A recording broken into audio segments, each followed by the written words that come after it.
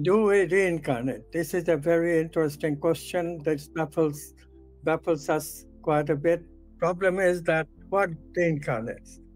Something goes out of the head, like in ancient pictures, and then gets into another head through a hole in her head. This is a little far-fetched for our scientific mind today. Nevertheless, in 1906, people actually did measure a body right before death and right after death to see if there is any really weight loss. Something material has gone out of the body or not. They didn't find any difference. So the conclusion was that nothing physical goes out of the body and re-enters another body. But of course, all religion, spiritual traditions, they also hold that there is a subtle body. Not only the physical, but we also have subtle bodies.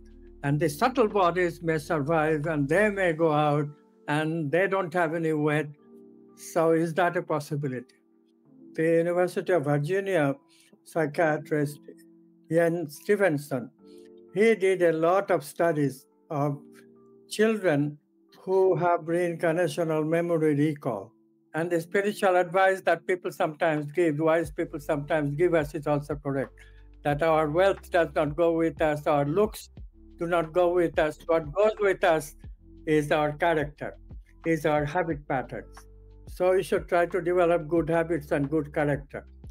In Sanskrit, this stuff that goes with us, this non-local memory, is called karma.